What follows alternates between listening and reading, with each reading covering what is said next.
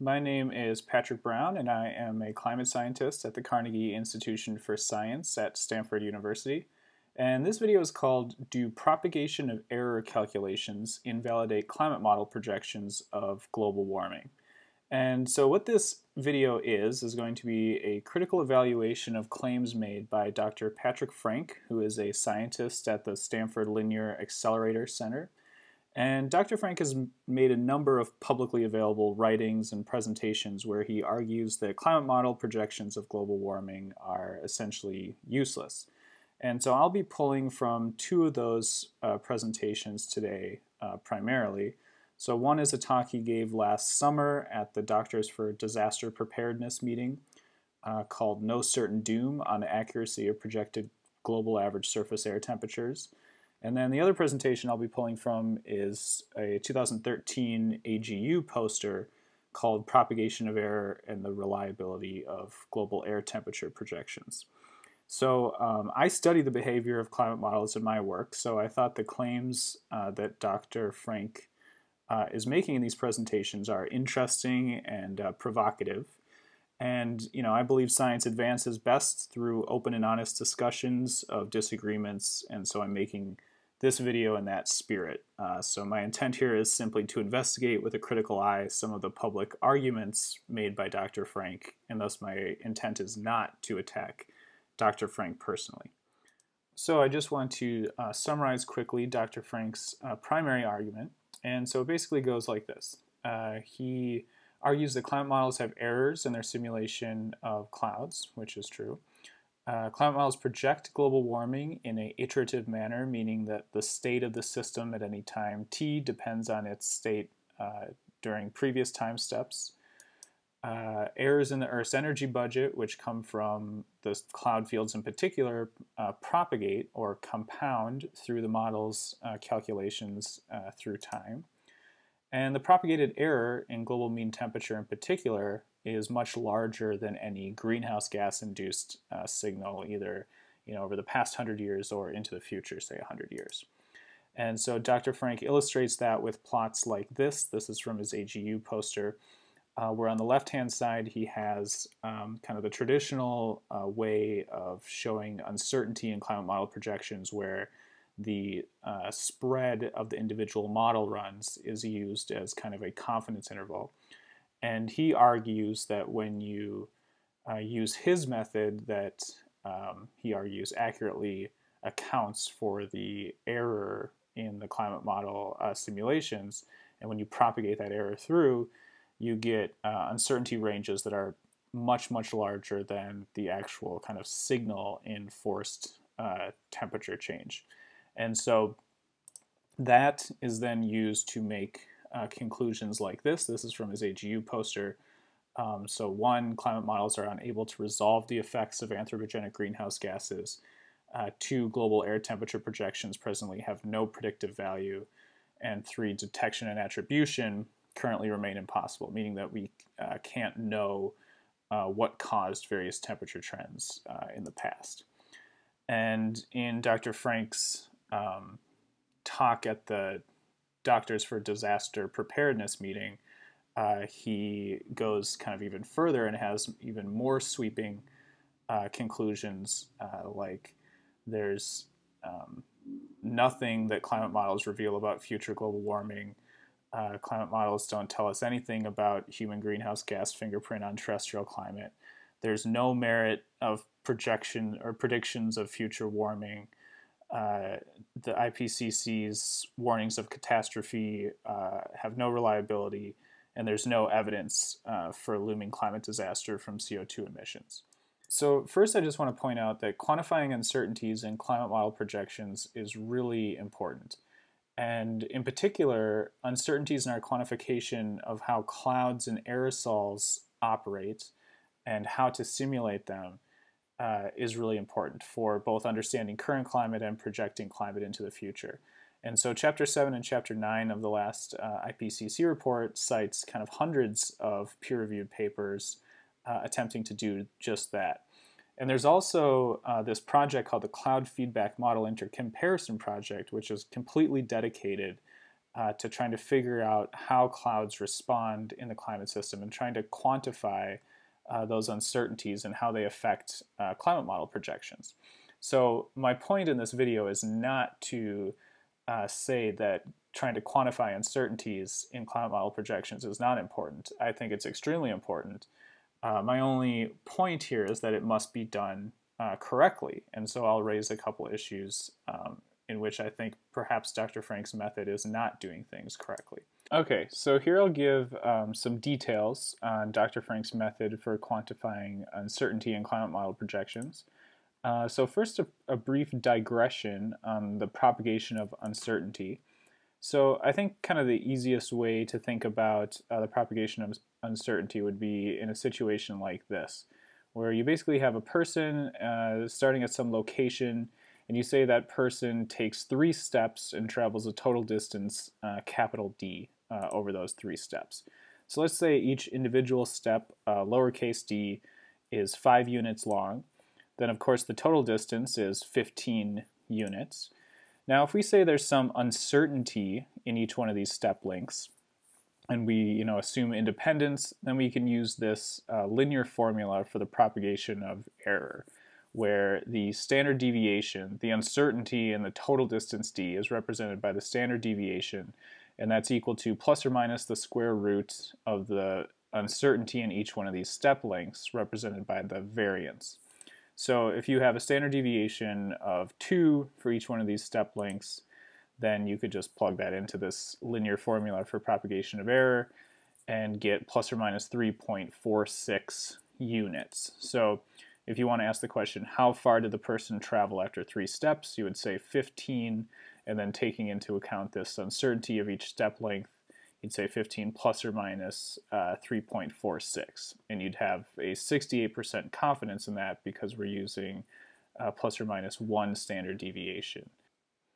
And this is called the propagation of error or propagation of uncertainty because you're trying to figure out the error or uncertainty in something where you're not actually measuring that. You're measuring the uncertainty in the individual components that combine in some way to make your final calculation. So the error is propagating through the calculation, and you're trying to get at what the error is in your final product.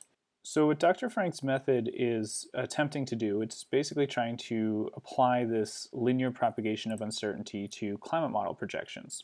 So this is a portion of his AGU poster where he's showing different global climate model projections. This is an 80-year projection, and this is into the 21st century projection. And these individual colored lines are climate model runs, and then the multi-model mean is the black line in both these cases. And what Dr. Frank is showing here is that you can emulate the multi-model mean pretty closely by using a simple linear equation. So this linear equation is just saying the change in temperature is related to some constant times the fractional change in greenhouse gas forcing. And so you can kind of simplify this equation and put these numbers just into a coefficient a. So if you expand this out, you can see that the total change in temperature is related to a constant times the kind of fractional increase in greenhouse gas forcing at year 1 plus the fractional increase at year 2 plus the fractional increase at year 3. So the total change in temperature is just a sum of all of the changes in the individual years. And so now you can see that this is analogous to the linear propagation of error that we were talking about with the person taking steps.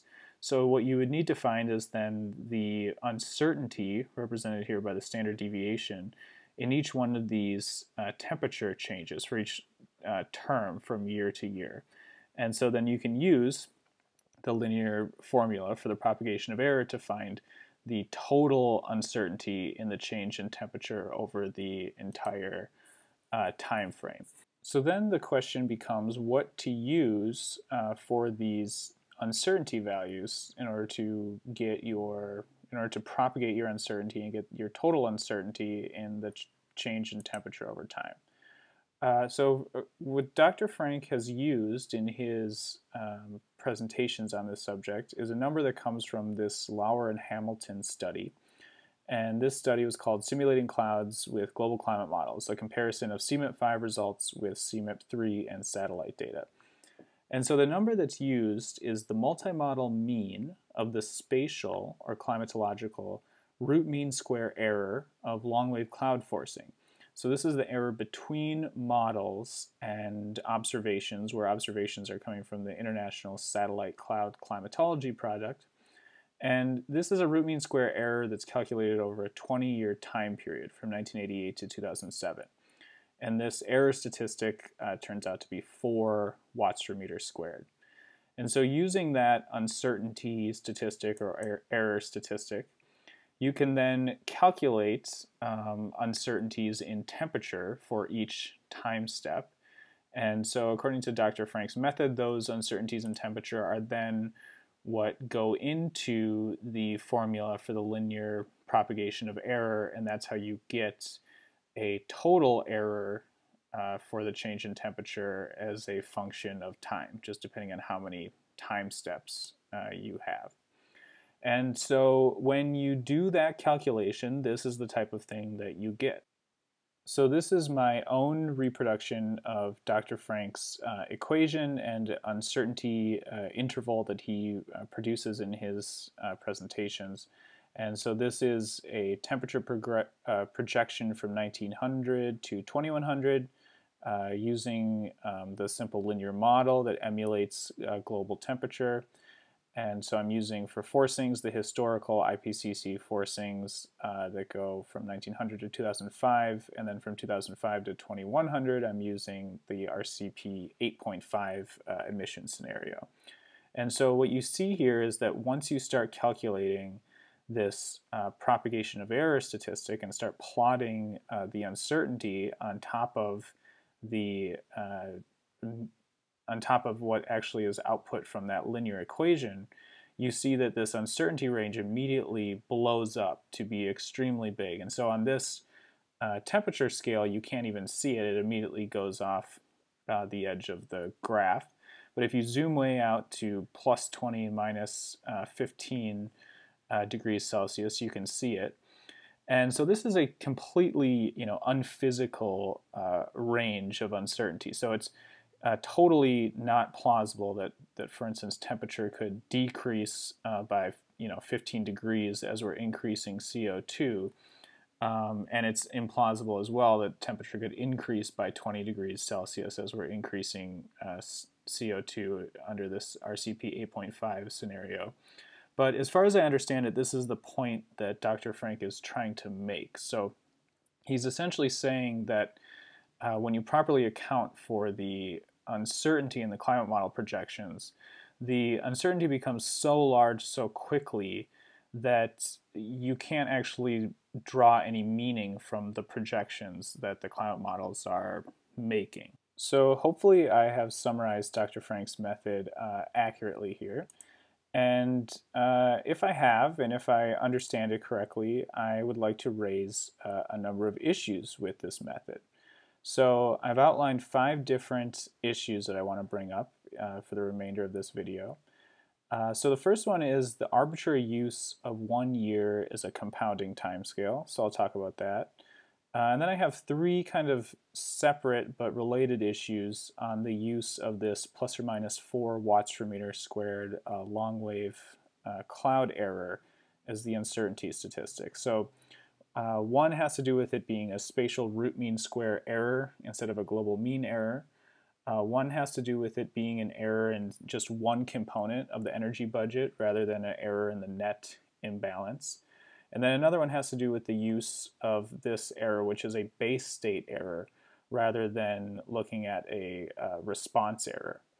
And then finally, I'll end talking about the famous James Hansen 1988 projections of global temperature, which went out to the year 2020.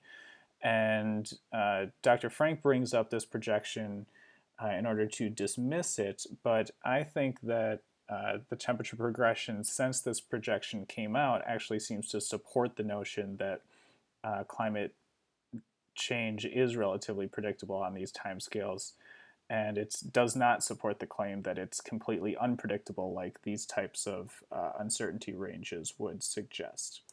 So first, the arbitrary use of 1 year is the compounding timescale. Okay, so Dr. Frank's method seems to assume that the plus or minus 4 watts per meter squared error in the long wave cloud forcing is somehow intrinsically tied to the annual timescale. So this error compounds annually in the calculation that I'm showing here and in the calculations that Dr. Frank shows in his presentations. So this 4 watts per meter squared error is not intrinsically tied to the annual timescale. So it came from this Lauer and Hamilton paper, and it's a time invariant mean flux error. So it's a root mean square error, but it's calculated over a 20-year time period. So there's nothing intrinsic about it that makes it tied to the annual timescale. In that paper, they actually do talk about it being an annual mean error, but they're only saying annual mean to distinguish it from the seasonal errors. So you could have a winter mean error or a spring mean error, and this is the annual mean error. So the choice of the timescale to compound over is actually totally arbitrary for this number. So you could compound it over, say, 1 second, or you could compound it over 20 years, the timescale that it was actually calculated over. So if you compare the uncertainty ranges that you would get from compounding annually to the uncertainty ranges that you would get if you compound every 20 years, you see that you get much smaller uncertainty ranges when you compound over 20 years. And so the point here is just that a method is not particularly useful, in this case for quantifying the uncertainty in a climate model projection, if arbitrary decisions like this, like the timescale to compound uncertainty over, lead to totally different results. So that's all I'll say about that. Another issue that I'd like to raise has to do with the choice of using the spatial root mean square error instead of a global mean net error. So let's just, for the moment, assume that the base state cloud long wave forcing error is the relevant error statistic to use, which I'll be taking issue with in the next 2 points. But for the moment, assume that that is the right statistic to use. The method then uses the spatial root mean squared error between models and observations calculated over a 20-year time period. So what that means is if you subtract models from observations, you get a plot like this for long wave cloud forcing error. And you see that some of the errors are positive and some of the errors are negative. So if you take the root mean square error, you're first squaring all of the errors, so you're making them all become positive. And to me that doesn't make sense because global mean temperature is related to mean net error. So it's not related to accumulated error where you take the absolute value first and then add up all of the errors. It's related to the net error. So if we look at net errors from models, this is what you get for long wave cloud forcing error. So there's 28 different models here, and the multi-model mean is 26 for the long wave cloud forcing, and the series observations, so these are satellite observations, give you 27.6 for long wave cloud forcing. So the multi-model mean is only 1.6 watts per meter squared below the satellite observations. But I'll just point out here that some models are quite poor in their simulation of long wave cloud forcing. So this model has an error of 9 watts per meter squared. But some models are quite good. So this GFDL model has an order of 0.1 watts per meter squared error in the mean net error between satellites and observations for long wave cloud forcing.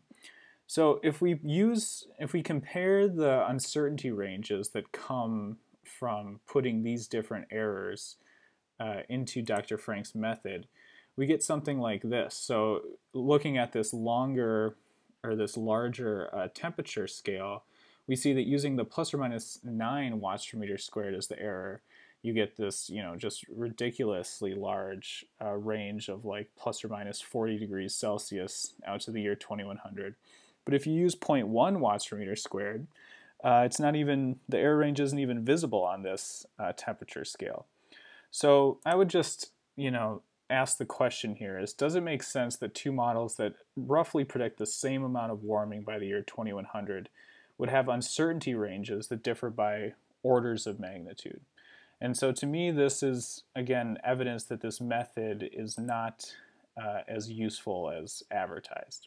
Okay, so the next issue that I'd like to bring up is the issue of using an error in just one component of the energy budget rather than using an error in the net imbalance of the energy budget.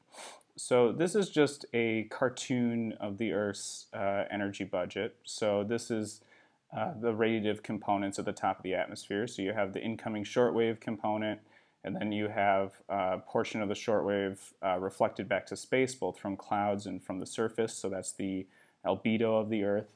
And then the Earth, has a temperature, so it radiates long wave energy to space. And typically that can be broken down into both a clear sky component as well as a cloud component. And then here I have just a flux of heat from the ocean's mixed layer into the deeper ocean. So change in global mean surface air temperature is related to the net flux on this system that's basically composed of the atmosphere plus the upper ocean mixed layer. And then it's also related to the heat capacity, which is essentially dependent on the depth of the mixed layer. So if you break this net flux down into these components that I'm showing here, you see, change in global mean surface temperature is related to the incoming shortwave radiation minus cloud shortwave minus clear sky shortwave minus long wave cloud minus clear long wave, and assuming all of these terms are positive out of the system, and minus this Q term. So if we're interested in the uncertainty in the change in temperature, it should really be related to the uncertainty in the net flux. But what Dr. Frank's method seems to be doing is it's taking an uncertainty in just one component, in the cloud long wave component, and it's relating it to the uncertainty in the change in temperature. So alternatively, we could think about, okay, what's the uncertainty in the net flux? And some models are essentially in perfect net energy balance, at least when you're averaging over a long enough period of time, when their historical simulations start, and they typically start in 1861. So that means that the net flux is 0 at the beginning of the simulations, which is what it essentially should be in these idealized situations. And so just if you were going to use that as your error statistic and you plot that on top of your simulation out to 2100, you would see that, of course, there actually is no uncertainty ranges using Dr. Frank's method, because a model with no persistent net energy imbalance would have essentially no error, and so then you get no uncertainty in global temperature. And I would say that this is actually a more relevant error to put into this method than the long wave cloud forcing error. So the last issue that I want to bring up with the use of this plus or minus 4 watts per meter squared root mean square error as the error statistic here is the use of a base state error rather than a response error. So I'm going to illustrate my issue with this with a kind of simple example of a change in temperature using essentially the most simple representation of the Earth's climate system that you can make that's has some basis in physical reality. So this is an equation that just says a change in global mean surface air temperature is related to the energy coming into the system, very similar to the equation I showed in the last couple slides. So the energy coming into the system is short wave minus the energy leaving the system in the long wave. And here what we're going to do is we're going to imagine that this is the actual true system that we're trying to model. And we're going to be asking the question, what happens with a 5% decrease in this epsilon term over 100 years? So epsilon is the effective emissivity of the system, and so this is analogous to increasing greenhouse gases in the atmosphere. So when you run this equation with very small heat capacity, you see that essentially you can start off at 288 degrees Kelvin, and then as you decrease emissivity over 100 years, you get a warming of approximately 4 degrees Kelvin or Celsius over this time frame.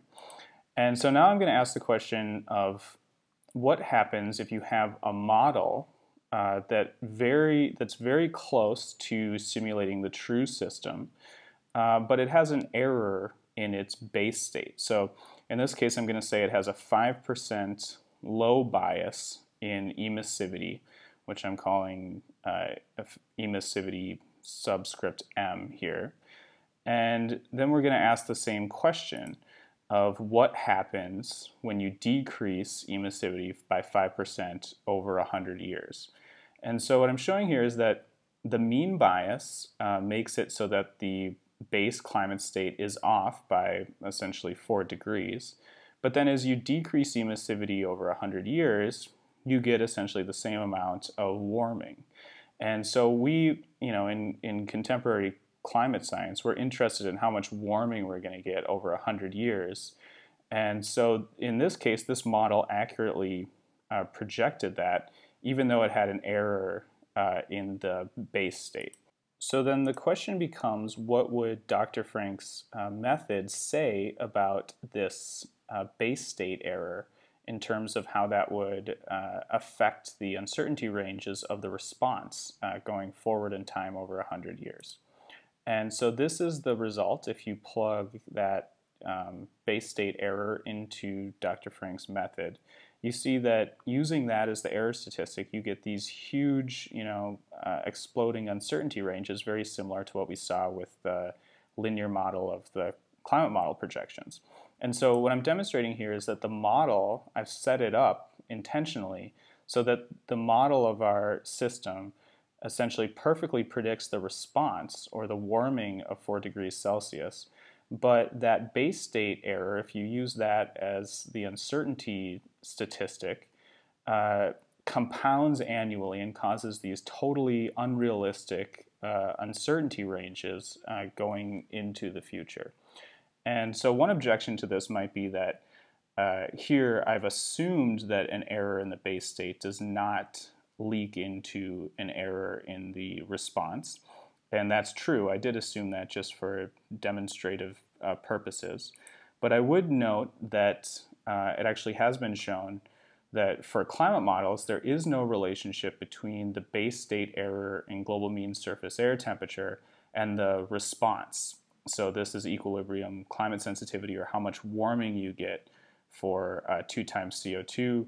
And this is the simulated global mean surface air temperature at the beginning of these simulations. And so there's no relationship here, meaning that there's not a systematic leakage of base state bias into the response in global climate models for global mean surface air temperature. So another point I'd like to make is that this concept in no way is restricted to just modeling the Earth's climate. So we can do this example very similarly in a totally seemingly unrelated situation, where here I'm plotting the relationship between age and height of Americans, height in centimeters here, with an uncertainty range. And so let's just say that this relationship is the true relationship of the entire population. And let's say you wanted to model this relationship, but you just take some sample of the population, and your sample is not totally representative. So there's a mean bias in your sample. And you're still trying to figure out, okay, what's the relationship between age and height? And you get some relationship that's similar to the real population that you're trying to model. So if you use Dr. Frank's method, though, and you propagate this base state uncertainty throughout the calculation, what Dr. Frank's method is essentially saying is that because you have an error in the base state, you now have no idea what the relationship is between height and age in this case. And so we know that that essentially doesn't make sense, that just because there's a base state error, it doesn't mean that now you have no idea what the response is, or in this case, the relationship between age and height. And so we can go back to our original illustration of how propagation of error is calculated and make kind of the same point. So let's say this is the same, these are the same numbers I showed previously, and let's say that this is the true system that we're trying to model, how long of a distance somebody walked. And we're going to say model that, but we have some initial error in the location of the person. So let's say it's an error of 5 units. And let's say our model then projects how far this person is going to travel, and the model gets it correct. So it says that the total distance traveled is 15 plus or minus 3.46. But what Dr. Frank's method seems to be doing is it's calculating an uncertainty in the total distance traveled that's related. It's using the base state error as the error statistic and compounding that. And so when you do that, you get a much larger error or a much larger uncertainty range in your calculation than the true uncertainty range. So the method would produce a total distance traveled of 15 units plus or minus 8.66 in this situation, rather than the true uncertainty of 3.46. So what I would say here is just that a bias or an error or an uncertainty in the base state of a system should not be treated as the same thing as an error or an uncertainty in the response of that system to some external stimulus. So the last point I'll make here is a more practical point rather than a technical point, and that's to revisit the rather famous projections of global mean surface air temperature from James Hansen in 1988 that were presented to Congress. And Dr. Frank brings up these projections in his talk on this method. And so this is his plot. So he's showing here the projections from James Hansen from 1959 out to the year 2020. And there's 3 different scenarios. There's a rapid increase in greenhouse gas scenario, there's a business as usual scenario, and there's a curtailed scenario, which is like a mitigation scenario. And there are issues with these projections. Like, we do think this model was too sensitive to the increase in greenhouse gases, and so we do think that these lines are increasing a little bit too quickly. But so Dr. Frank brings up these projections to show what would happen when he uses his uncertainty propagation method to add the, what he would claim are the true error bars to these projections. And so, essentially what this plot is saying is that these projections in surface air temperature do not give us, any information about what the real surface air temperature will do in the future. So climate models in general, the argument goes, don't give us any information about how global mean surface air temperature will respond to greenhouse gas forcings.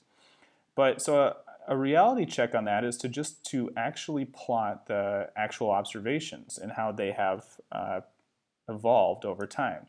So if you plot the observations on top of here, we see that in the year 2016, we are essentially in the middle of this range of projected global temperature. And so on this temperature scale, we're right down the middle of what the climate model projections actually say. So then the question is, if Dr. Frank's method is correct in saying that climate models essentially give us no information about how temperature will progress in the future, what are the odds that the observations would essentially follow right down the middle of this path? I mean, we would expect temperatures to drift off into any direction if it was true that climate models give us no constraint on how temperatures should progress in the future. And we can make this argument with updated models and observations as well. So this is the contemporary models, so the most recent generation, and this is an expanded temporal scale, so going back to 1900 and then out to the year 2050. So the model mean is plotted with the black line, and then the spread about the models is plotted in the gray shading. And then on top of that is observations from NASA. And we see that in the year 2016, we're actually above the multi-model mean, and we've never fallen far outside of the spread of the models since 1900. And so the question here, my rhetorical question is, how long would observed temperature need to stay close to the climate model projections before we can say that climate models are giving us useful information about how temperature responds to greenhouse gas forcing? So if observations continue to stay kind of within this range as greenhouse gases continue to increase, at what point are we willing to say, okay, the models actually are constraining how temperature should respond to greenhouse gases? Because at some point we have to say, if temperature stays within this range, we have to say that the models are giving us useful information. So just to summarize, I want to stress that I think it's extremely important to evaluate the uncertainty of climate model projections. However, I do not think that the method proposed here by Dr. Frank is adequate for that task. So first, I don't think that the error that Dr. Frank uses has any intrinsic timescale attached to it. So this plus or minus 4 watts per meter squared root mean square error is calculated over a 20-year time period, and that's really a time invariant flux error. And so you could just as easily compound that error over 20 years as you could over 1 year. It does not make sense to use the spatial root mean square error rather than a net error, because global temperature is related to the net energy imbalance, not a error that would be associated with taking absolute values first and then summing those absolute values over space. I don't think it makes sense to isolate one error in the Earth's energy budget, so in this case the long wave cloud forcing error, and then relate that to the error in surface temperature change, because the surface temperature change is intrinsically related to the net energy imbalance. So you'd want to figure out what the error is in the net energy imbalance and relate that to the error in the temperature change. And finally, I don't think it makes sense to use an error in the base state and then essentially compound that continuously into the response error. So I think that historical projections, both projections from 1988 from James Hansen as well as updated versions of those, show us that climate models actually are constraining temperature change. And so the notion that climate models give us no information about how temperature will change in response to greenhouse gas forcing seems to me to be refuted by actual observations. So do propagation of error calculations invalidate climate model projections of global warming, as Dr. Frank claims? I would say no. I very much remain unconvinced.